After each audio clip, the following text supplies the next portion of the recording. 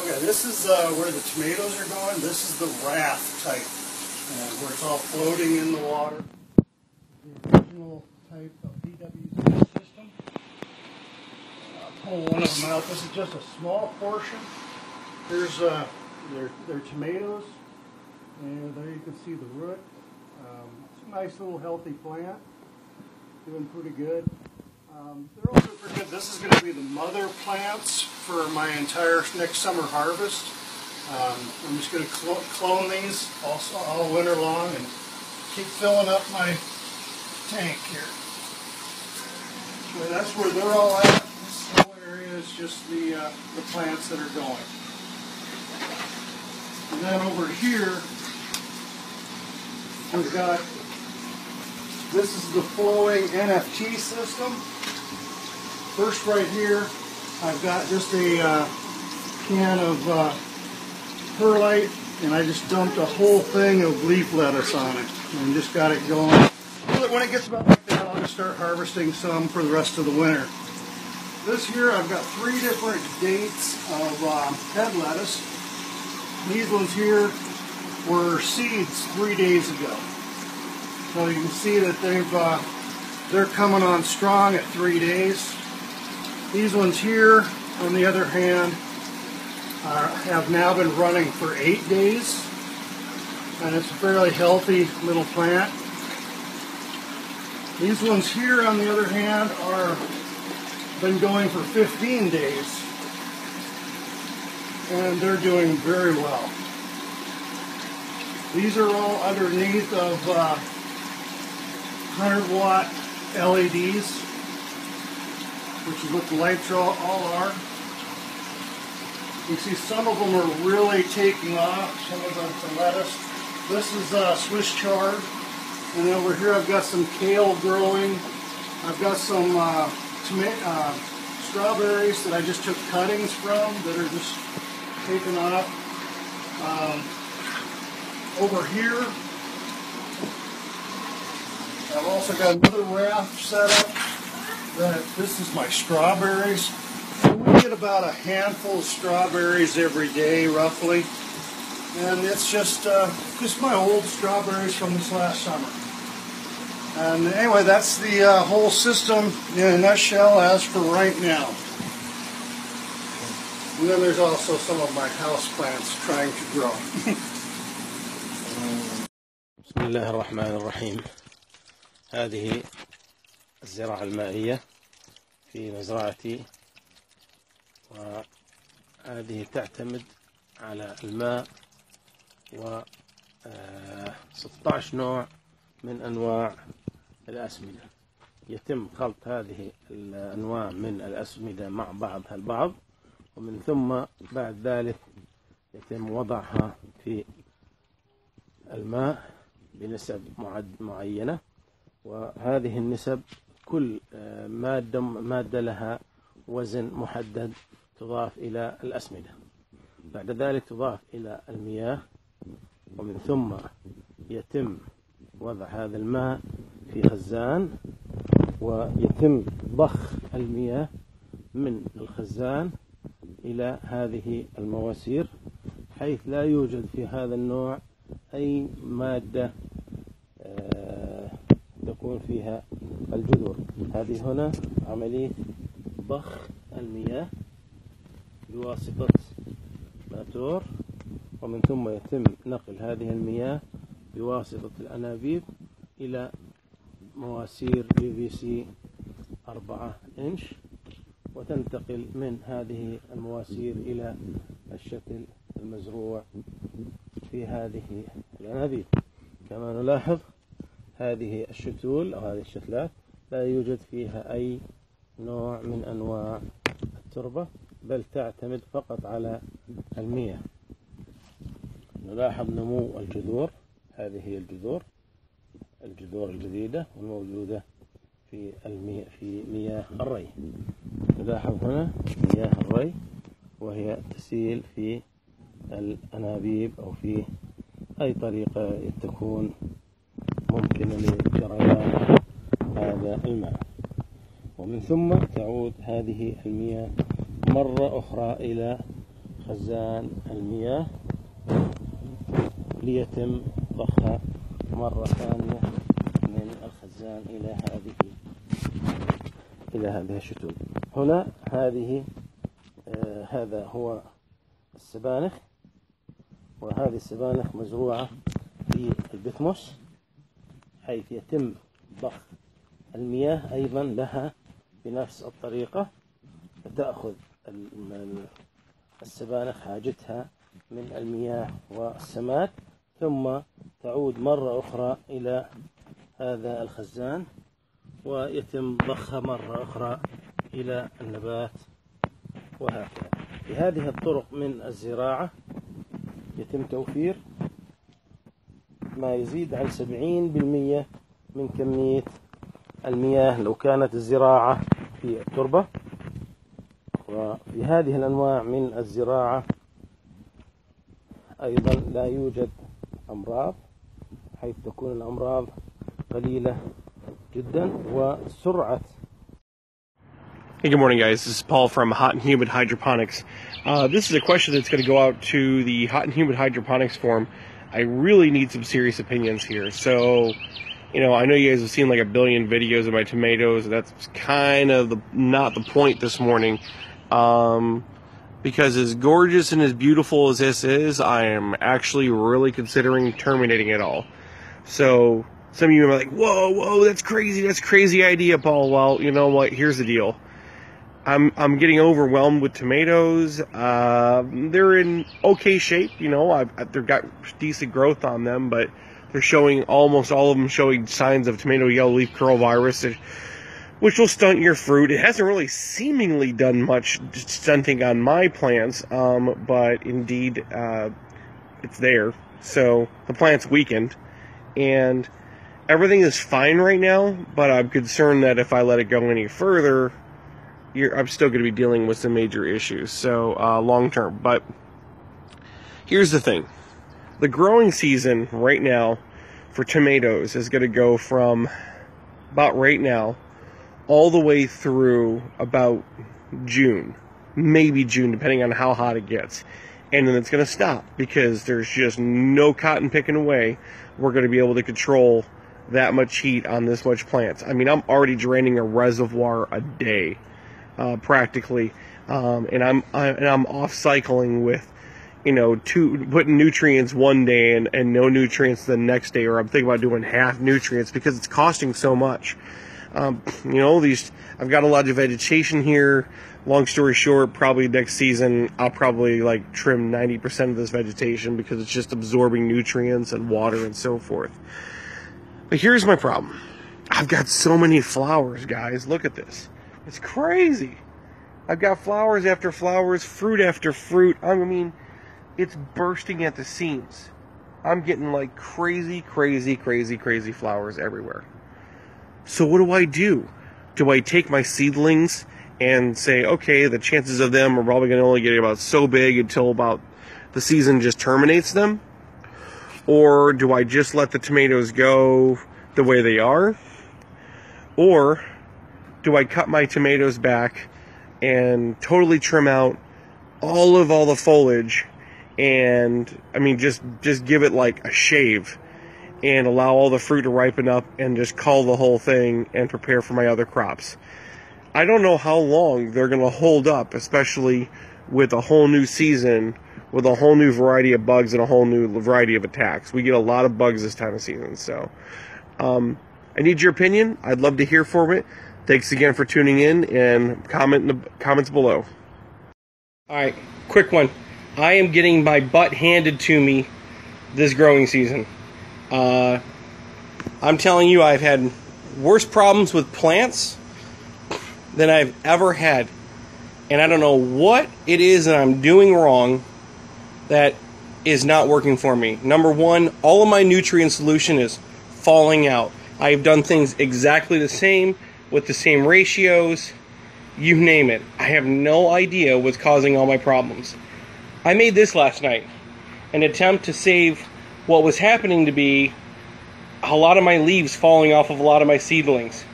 And at the end of the day, I'm still getting some of that. and I'm getting dried and shriveled leaves everywhere. And I'm bringing it up close as I can in video mode. These leaves do not look healthy. I'm losing them left and right.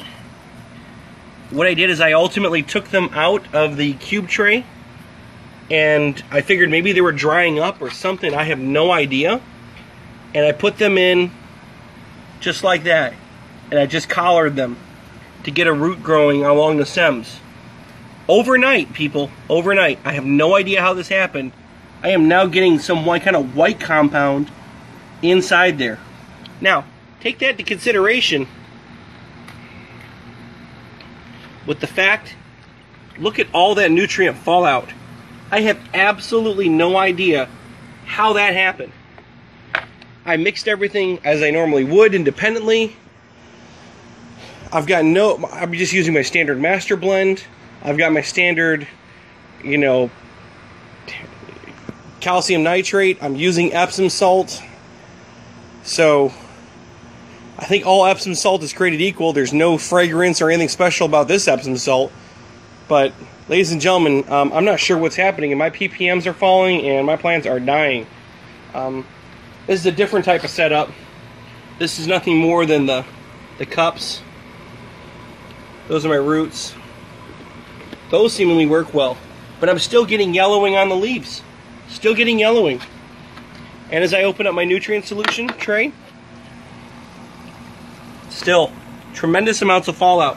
However, the cucumber roots are looking awesome. So, I need some feedback, guys, because otherwise I'm going to be literally losing all of my seedlings. More importantly, I need to find out what's causing my nutrient solution fallout. Because, come on, I've coached people in mixing master blend. I have no idea what could be causing this. Need your opinions. Appreciate it. Bye. Hey there, everyone. Alright, so I wanted to share my progress with everyone. Hasn't been a lot. It's been slow, but I have been making some progress. Before I show you guys the system again, let me first explain the plants that I have left. I decided to stop adding to the casualty list while I work out the kinks. So these are just the ones that I've been able to hold on to. Got blackberry, Tulsi Kapoor tea, I think I'm pronouncing that right. Jalapenos, more tea, pineapples down here, a couple that I just threw in there a few days ago.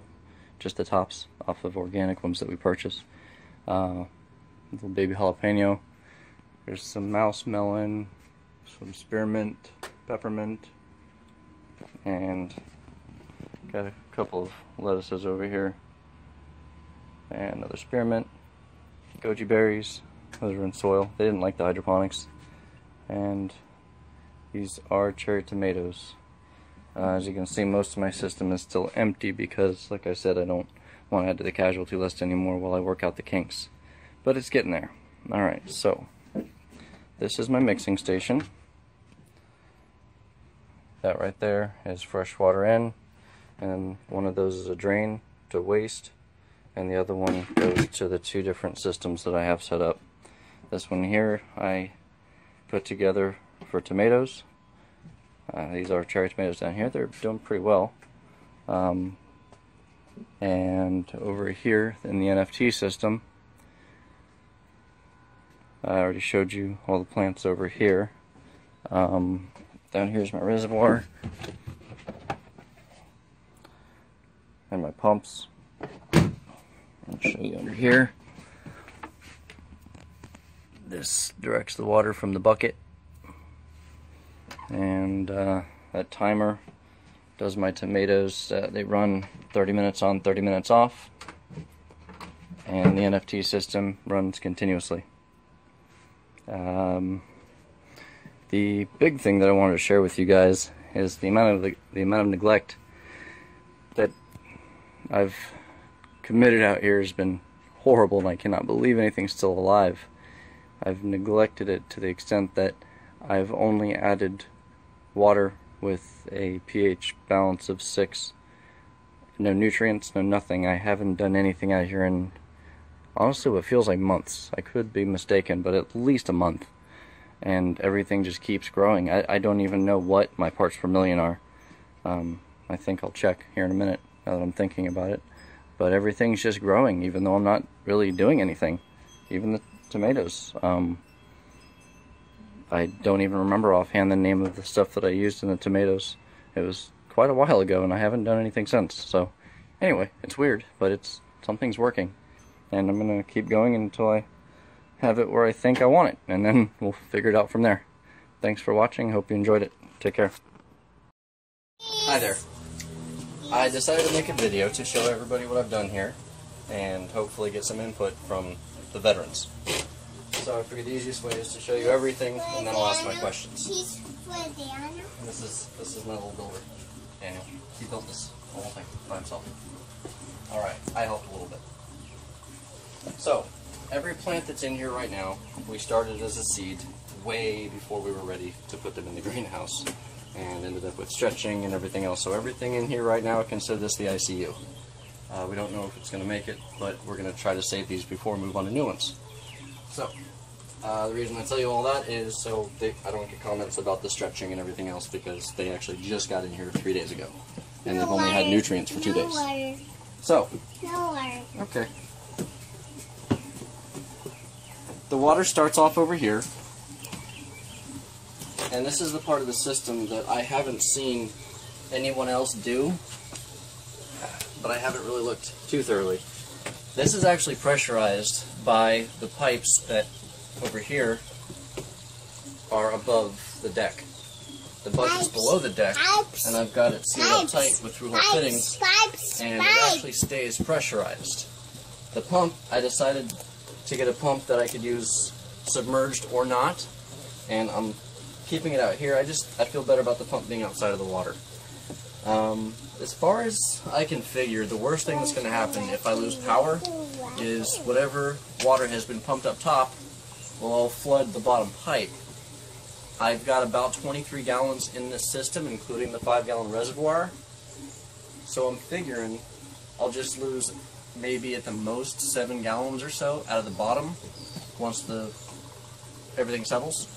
I figure that's probably worst case scenario. You're going to do an overflow bucket? I was considering doing an overflow bucket. It was actually my wife's idea. And I'll just tap into the bottom pipe, which is this one here, so that it picks up right below the lowest hole for the water to come out of. Then at least 5 gallons of it will be saved if necessary. That's one idea. I'm open to suggestion, and I'm very curious, has anyone else had a partially pressurized system like this? Oh, one more thing. When I built this, I did it in an angle because I had the sun coming from that direction. It goes that direction. That's south. There's a lot of shadowing going on right here. I'm not sure if it's going to be an issue. Obviously not the top pipe, but I guess we'll see. If anybody has any helpful information, I would greatly appreciate it. I wouldn't have gotten this far without y'all so far. So, thank you very much, and have a great day. Hey there, Triple H. I'm Dan. Here's my garden. I'm going to give you a quick tour. If anybody wants any more details about specific parts of it, just PM me, or, I don't know, post on here or something. I'll see it, and I will do my best to answer. So, here it is. This right here is my NFT system. I recently posted a picture of triple-digit temperatures inside here, and this stuff is still growing. It's kind of strange, but hey, I'm going to keep playing with it, see what happens. I'm working on getting the water plumbed through a deep freezer to keep the temperatures cooler, but I'm not there yet. I'll let you guys know how that goes. Anyway, I've got a variety of plants here. Blackberries, bell peppers, kapoor tea, unknown variety of grapes, some bee balm, lemon mint tea, a couple of different tomatoes, jalapenos, pineapple, peppermint, got citronella, and a lot of this stuff is struggling right now because I threw my back out. I've got a bad back, that's why I did this. And while my back was out, the system was down, so everything's starting to come back, but it looks a little rough right now. Over here is spearmint. I've got watermelon, stevia, which I actually lost my biggest plant. I broke off a couple pieces, and I'm trying to make some new plants so I can get some more of that going. The way this works is, right down here is a reservoir. The pump pumps it up to the top there. This pipe fills up, trickles down to the next pipe, and so on and so forth. Over here I've got sorrel plants. These are plants that do not do well in hydroponics. I've almost killed all of them trying. I've got blackberry, goji berry, and carrots. The ones in little pots are spearmint that I took out of the hydroponics and I'm transferring to soil so that I can, I don't know, sell them, give them away, whatever. And this behind me is my bucket system. This is a work in progress. I haven't worked out the kinks yet. I'm really close though. As you can see, it's already insulated top to bottom. I've got some of the pieces removed because I'm working on it. I'm trying to eliminate all the leaks and get the water levels to stay consistent. Again, I'll let you guys know how that goes as it goes. This here is my mixing bucket. This is where I make whatever solution is needed for whichever system. And there's a series of valves in there that I twist to tell the water which direction to go. Hope you enjoyed the tour. If you have any questions, go ahead and give me a shout. I'll talk to you guys later. Hope you enjoyed. Bye. Good afternoon, everyone. Okay, this is my quick little walkthrough. That's my hydroponics greenhouse out there. It's still in full operation. Anyway, it's also got an attached chicken pan. Anyway, this is going to be really quick because I have really lousy internet out here. So anyway, here's the future. This is my indoor section for the winter. There's that Slip Master. Yep. And it's got 40 gallons of a high octane nutrient mix in it. Anyway, here's a DWC, and it's got largely just tomatoes and peppers in it.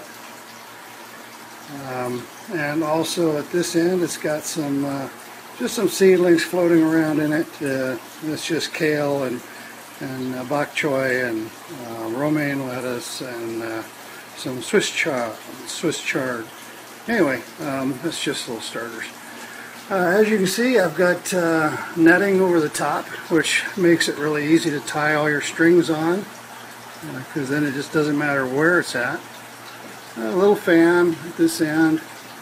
Everything's on timers. Here I've got my cheat sheets so I can keep track of myself, and also blueprints of the land around here. More blueprints and stuff and ideas and things. Here's a future aquaponics setup with a couple of fish in it. I'm going to go ahead and get a bunch more fish and dabble with it this winter. Anyway, here's my water systems. Coming over here, tying everything together. I've got regular water lines going in. And here I've got a nutrient tank. It's also got some little stuff floating around in it that are seedlings. And then here's those NFTs that we've been talking about, the cheapies at Home Depot, the rain gutters. I added to this end, put the intersecting splices on and the 90s, just because it was splashing all over. I really didn't want to because I like the waterfall effect, but I ended up having to. Again, I've got netting over the top, and more blueprints over there, and a spot underneath for miscellaneous stuff, and just stuff and strawberry plants, and just a little bit of everything going every which way. That's the way I like it. I like putting a lot of stuff in. I got to get some more lighting. I've actually got a whole bunch more of these 4-foot lights. But anyway, pretty cool, fun. I just have a blast doing all this stuff. I've got timers hanging from the ceiling, and I've got just all sorts of, just stuff. Anyway, it changes every day. I just keep on going. Anyway, take care. You guys have a good time, and just enjoy what you're doing. Have a blast, and keep reading, keep studying, and it'll all come together. Keep changing. It's all good. Anyway, have a good one. Bye. This is Tom Crew, and I'm out.